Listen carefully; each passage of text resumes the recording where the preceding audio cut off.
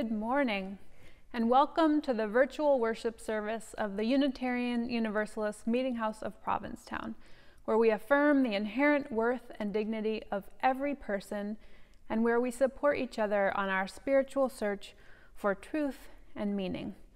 My name is Reverend Kate Wilkinson. I use she, her pronouns. If you don't know what a pronoun is, don't worry. I'm going to explain it a little later in today's service, which I'm calling Deconstructing Gender. I wanted to design this worship service because I've noticed that there are some evolving understandings about gender these days, like that a person doesn't have to identify only as male or female. I've noticed that people are starting to introduce themselves using their pronouns, and that there are some new to me words and symbols out there that I didn't know the meanings of. So over the last few years, I have been trying to educate myself by reading books, by asking trusted friends, by looking things up, and by questioning some really deeply rooted assumptions that I have had about gender. So I've been on a bit of a journey toward deconstructing gender, and today I want to invite you along, because maybe you are a bit like I was and have some questions on the subject. Today's service might answer some of them, or spark some new ones. But first, as I light our chalice here in the sanctuary at the Meeting House, I invite you to light a candle wherever you are. In that way, we can feel connected, even while we are apart.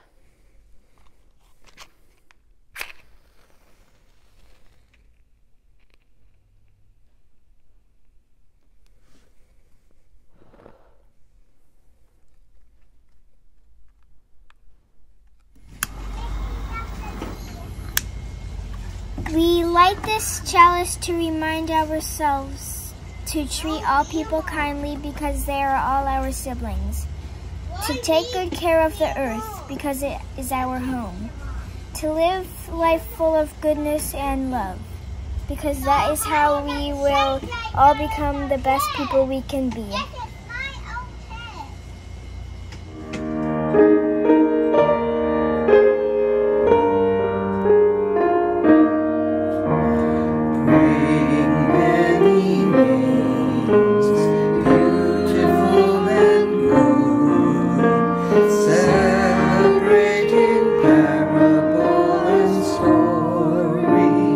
Holiness in glory, living love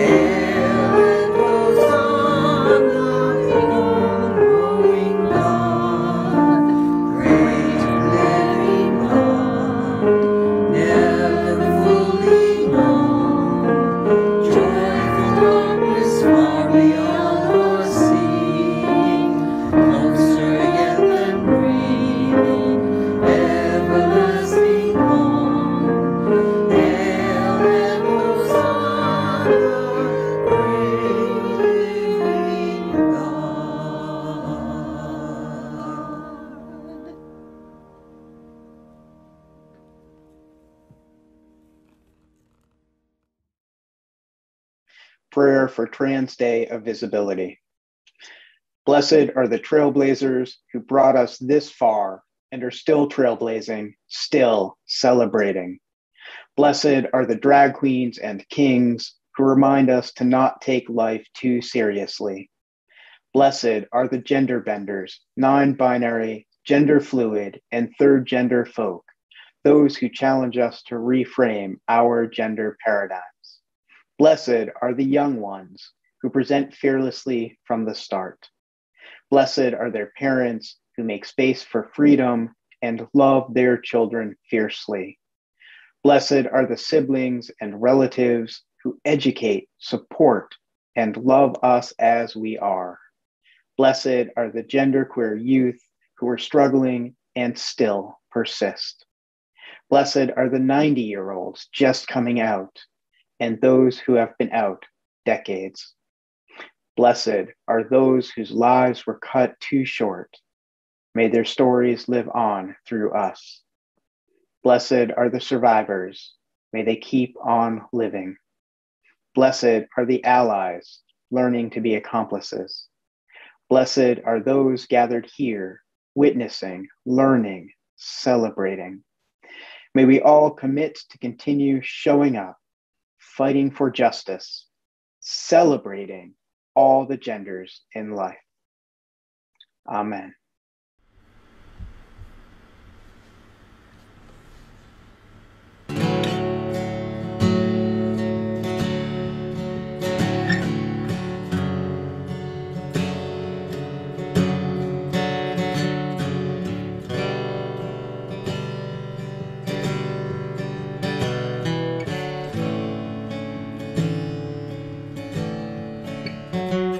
Dear blessed Creator, dear Mother, dear Savior, dear Father, dear Brother, dear Holy Other, dear sibling, dear baby, dear patiently waiting, dear sad and confused, dear stuck and abused, dear end of your rope, dear worn out and broke, dear go it alone, dear running from home, dear righteously angry, forsaken by family, dear jaded and quiet, dear tough and defiant, I pray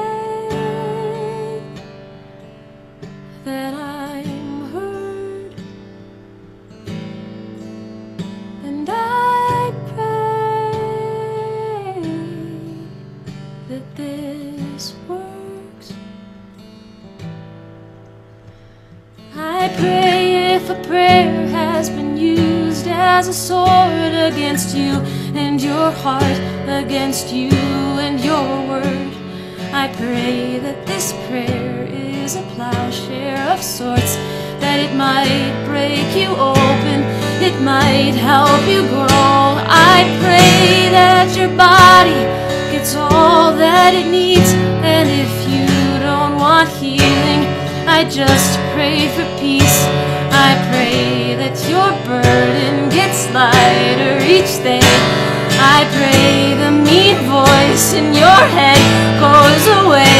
I pray that you honor the grief as it comes.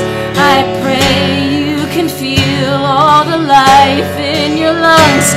I pray that if you go all day being brave, that you can go home, go to bed, feeling safe. And I pray you're forgiven. I pray you forgive. I pray you set boundaries and openly live. I pray that you feel you are worth never leaving. I pray that you know I will always believe you. I pray that you're heard, and I pray that this works. Amen. On behalf of the last and the least, on behalf of the anxious, depressed, and unseen, amen. hungry, the houseless. Amen for the lonely and recently spouseless. Amen for the queers and their closeted peers. Amen for the bullied who hold in their tears.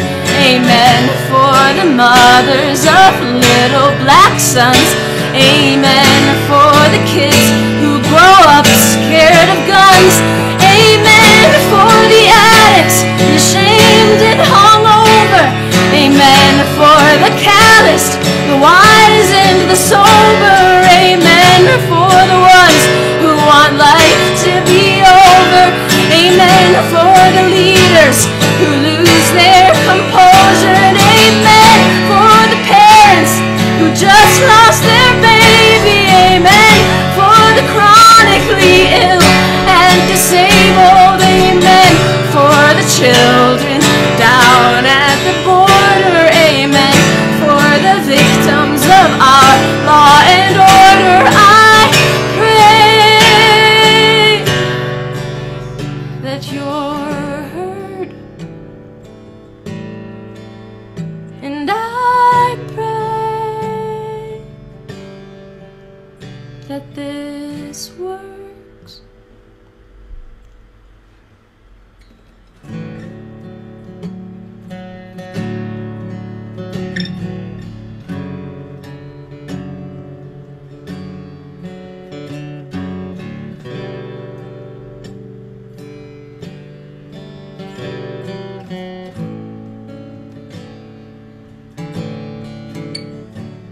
I pray if a prayer has been used as a sword against you and your heart, against you and your word, I pray that this prayer is a plowshare of sorts.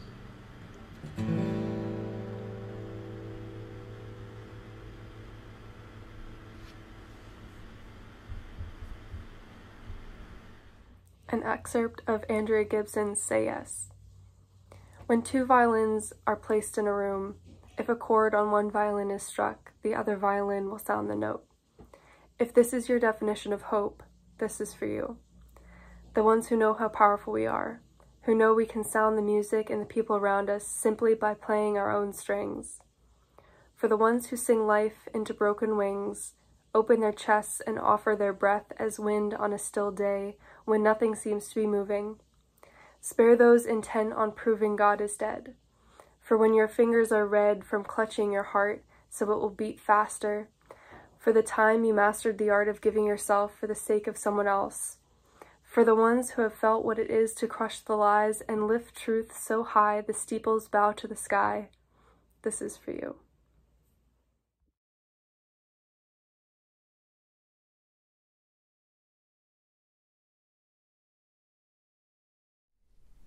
A few years ago, at a meeting, I was asked to introduce myself using my preferred pronouns. I tried not to panic as I tried to remember what exactly a pronoun was. I had a lot of questions as I began my journey toward deconstructing gender. And it all began with being curious. What exactly is a pronoun anyway? If you remember back to grammar school, we learned that a pronoun is a word that takes the place of a noun, like he, she, her, him, they, them, or even it. Jack saw Jill walking toward a hole, and he tried to warn her, but she didn't see it. He stands in for Jack, she stands in for Jill, and it stands in for the hole. That's pronouns. Okay, so how do I introduce myself with my pronouns? And why am I being asked to do that? Well, since you identify as a woman, you would say, "My name is Kate, and I use she, her pronouns." It's helpful because it offers up the space for people who are not cisgender to then introduce their pronouns. And it means that you are someone who cares that a space is open to transgender folks. Okay, you're using more terms that are confusing to me. I am someone who cares, but I don't exactly know what you're talking about. Can you define some of this stuff for me? Oh, definitely. There are some words and terms that are important for this conversation. I'll give you a little glossary. Cisgender refers to people whose gender identity aligns with their assigned sex at birth. So you, for instance, were assigned female at birth, and you identify as a woman now, so you are cisgender. Transgender is a little more complicated because it's sometimes used as an umbrella term to describe anyone whose gender identity differs from their assigned sex. But it can also be used more narrowly to describe someone whose gender identity is opposite of the sex they were assigned at birth. So someone who is assigned female at birth but identifies as a male is transgender. They are a trans man. These words all relate to our gender identity, our deeply held internal sense of ourselves as masculine, feminine, a blend of both, neither, or something else. Gender identity can correspond to or differ from the sex we were assigned at birth. The language a person uses to communicate their gender identity can evolve and shift over time, especially as someone gains access to a broader gender vocabulary. Here's a graphic that might be helpful that shows how transgender is an umbrella term for a lot of things. What's that little umbrella under the big umbrella? What does non-binary mean? And all those other words? I think I need to broaden my gender vocabulary. Non-binary means having a gender identity that does not fall exclusively in the categories of male or female. A person who is agender sees themselves as not having a gender or being gender neutral. Gender fluid folks experience gender as something dynamic and changing rather than static. Gender queer is another umbrella term used to describe someone who doesn't identify with conventional gender identities, roles, expression, or expectations. So, what pronouns would a gender queer person use? Well, there are a lot of options, but a common one is to use the gender-neutral pronouns they and them. But isn't that plural? Don't they refer to multiple people? I'm kind of a stickler for grammar. Using the plural for the singular just doesn't sound right to me. Actually, English speakers have been using the singular they for more than 3 centuries. Medical texts from the 1600s used they-them pronouns for individuals who didn't fit into binary gender standards. And even we use they-them pronouns all the time to refer to a person whose gender we don't know. The other day, I found someone's wallet. I knew they would be missing it, so I turned it into the police station. There was no ID in the wallet to identify the owner, so I said to the officer at the desk, "I hope you can find them." Did you understand that story? Yes. Well, then you know how to use non-binary pronouns. There are some others, though. Oh my goodness, there's so much to take in. I didn't learn any of this in school, and now I'm expected to know a whole new set of terms and ways to use language. Where are you supposed to learn this stuff? Well, you know, church isn't a bad place to start. The church has been at the center of conversations about gendered language for a long time. That hymn we used earlier really plays around with gender norms as a way to get us thinking outside the box about divinity. Strong Mother God, warm Father God. It's a gender-queer hymn because it disrupts some of our notions about what is female and what is male. Remember when churches only used male pronouns for God? Lots of churches still do. But Unitarian Universalists thought that that was too restrictive and also left out women. So they changed all the words and all the hymns and prayers to use only gender-neutral terms for the holy. That way, you didn't have to think of God as a person at all. And you definitely didn't have to think of God as an old white man in the sky with a long beard. And church is also a place where we understand the power of language to make someone feel welcome or unwelcome. We often don't even use that word church because it makes some people feel excluded. We talk about the meeting house or the congregation. It's more inclusive to those with a Jewish or a Buddhist background and those who have been really wounded by conservative churches. Language is powerful. I do know that language is powerful, and now I'm really afraid of making a mistake. I'm new at this, and I feel like I'm gonna get it wrong. Oh, you're definitely going to get it wrong sometimes. I can pretty much guarantee that. The key is to not stop trying. If you misgender someone, like use the wrong pronoun, don't make a huge scene about it. Just try saying the sentence over again with the right pronoun. And honestly, if you're not sure about someone's gender, it's okay to ask. You can say, I use she, her pronouns. What pronouns do you go by? I can really ask that? Okay. Are there some questions I shouldn't ask? I'm glad you asked that one. Yes, there are some questions you shouldn't ask. It's not okay to ask someone about their private parts or what surgeries they've had, that kind of thing. And you shouldn't ask someone what their name used to be. And also, you shouldn't out someone as being transgender. Let them decide what they are comfortable with. And see how I just used they, them pronouns? It gets a lot easier with practice. Don't worry, it will get easier for you too. After all, I am you, just with a little more familiarity with all of this. I don't have a perfect understanding of the gender spectrum, and sometimes it still makes me feel uncomfortable. But you know what I think of when I get uncomfortable? 52% of all transgender and non-binary young people in the US seriously contemplated killing themselves in the year 2020.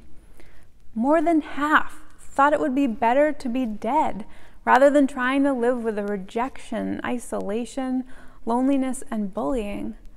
The rates of hate crimes and violence against people in this group are staggering, and they're even higher for trans people of color. But the number of suicide attempts was cut in half for trans and non-binary teens who had access to a space where they were respected and their pronouns were honored. So I have to ask myself, whose comfort is more important here? Mine or theirs? Wow, when you put it that way. And there's one more thing. The gender binary and the social constructs of gender have actually been really harmful to all of us. When we're put in boxes, we don't have the freedom to be who we really are, whether we're cisgender or not. I mean, can you think of ways that you've been limited by gender norms yourself? Are there some things you've learned about gender that have limited or harmed you? Oh, so many things, like how assertive women are seen as unlikable, but assertive men are just seen as confident. That's so unfair. That's a great example. And I can give another one. I was talking to Cricket the other day, and she was telling me about being in high school back in the late 1930s. The girls had to take home economics, and the boys got to take shop. So she was stuck making a pink graduation dress while the boys got to make birdhouses using power tools. And all she wanted was to make a birdhouse, but they wouldn't let her. They said girls couldn't use power tools. So after I heard that story, I started asking some other people what they'd been taught about gender that isn't true. We've learned a lot of bad information about gender. Boys can't wear dresses. Men shouldn't show their feelings. Men are more important than women. Black girls are dumb.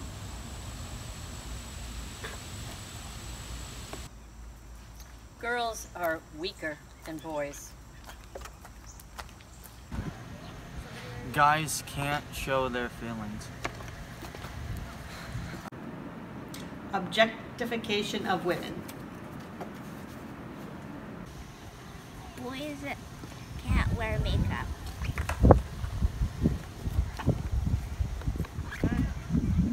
Boys can't wear earrings. Okay, only girls wear skirts. Maybe that's true in the United States, but not worldwide. Haha. So, even at a great women's school, I was taught that women needed to acquire skills so that they could support men.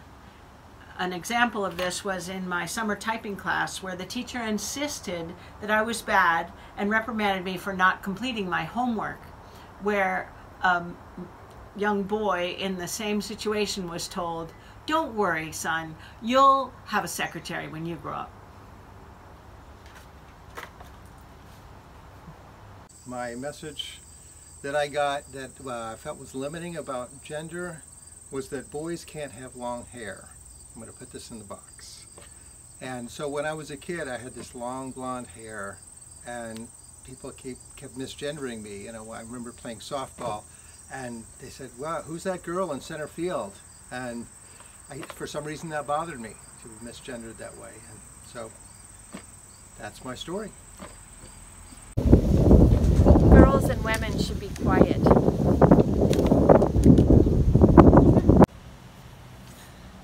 Fingernail polish is only for girls.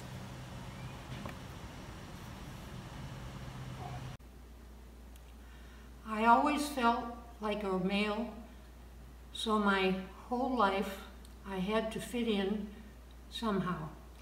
Now at a late age, I am free from worrying about how other people see me.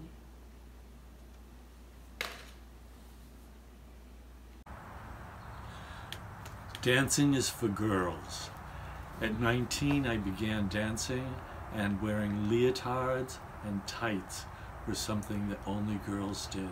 And as a guy, I had to overcome my own, but also my friends' feelings about me living a life wearing tights. My experience with gender was when I was a young pre-adolescent. My father would often say, "Your mother wanted a girl, I wanted a boy, and we both got what we wanted." And you know, at the time, I think I felt some shame and humiliation that I wasn't being a girl, but I actually felt some pride that my dad connected with, you know, that aspect of me. And I think without having any idea about it, I think they were describing non-binary, or the integration of male and female, the aspects of me. So I wished it had been able to have been put in a way that was celebrated, not what I took as shaming. So I'm putting that into the box. In my farm family, I learned that there are gender-specific roles for girls. My brother was guided through buying a car by raising a crop and selling it. I was told that I should be planning to support myself as either a nurse, a secretary, or a teacher.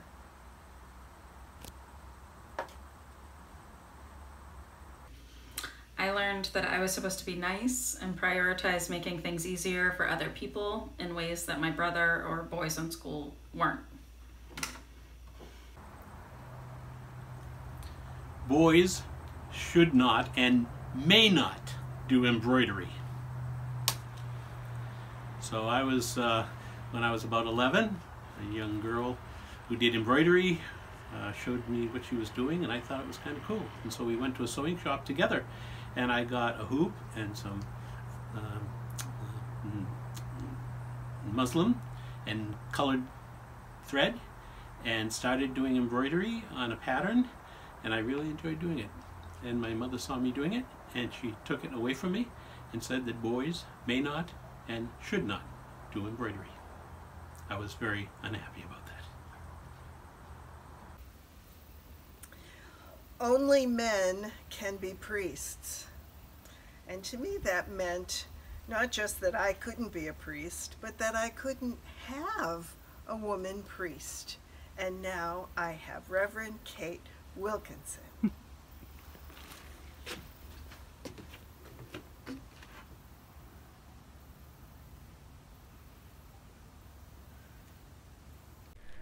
That makes me so mad. I just want to throw out all those horrible lessons we've learned and tear up the gender box they're in. You should do it. It might be liberating. Who cares if girls shouldn't get angry? Get angry. I wonder what could be born if we just dismantled all the boxes we've been put in. Maybe we could all finally be our truest selves if we just stopped worrying about everyone else's expectations. I'm gonna do it.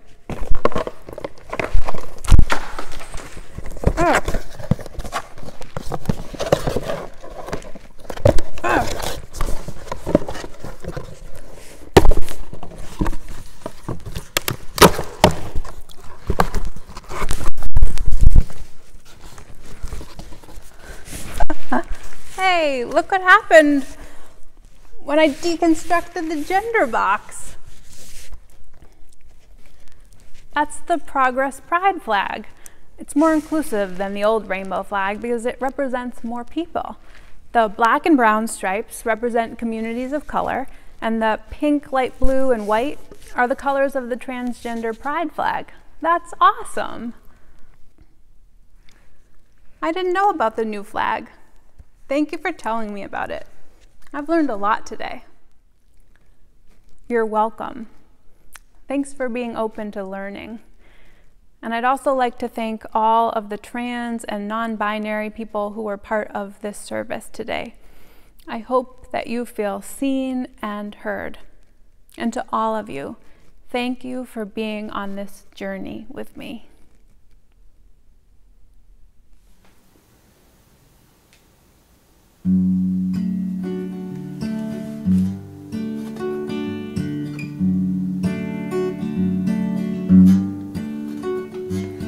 Kids are like spinning tops, muddy hands searching under rocks, looking for the magic of newness in the dark. Reaching out our limbs in every direction all at once, honesty and imperfection.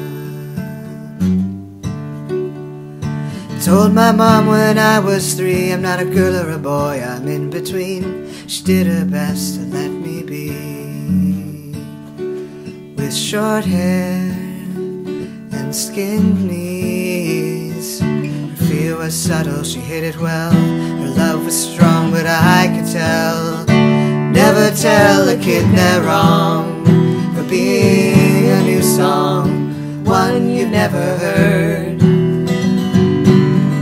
Discover the meaning of a new word. Kids know who they are, just listen. Listen and rise up out of the box you've been in.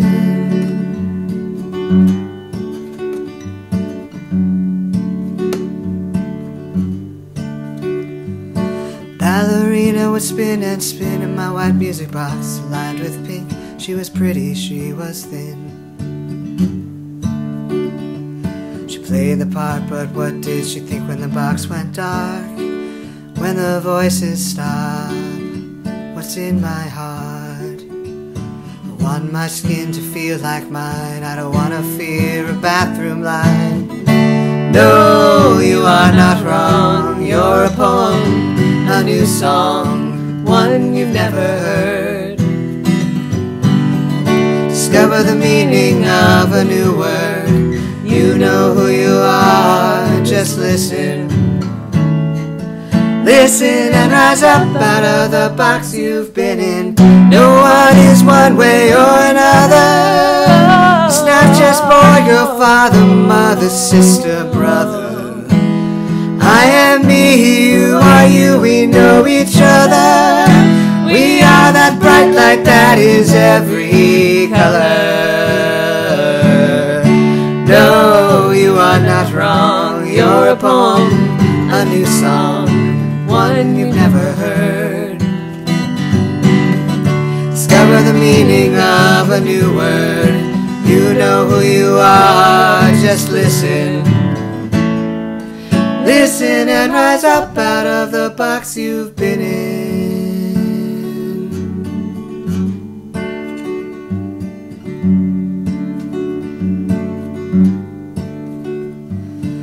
Kids are like spinning tops, muddy hands searching under rocks, looking for the magic of newness in the dark.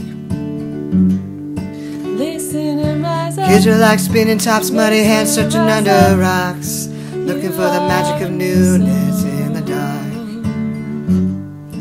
Listen and rise up. Kids are like spinning tops, muddy hands searching under rocks, looking for the magic of newness in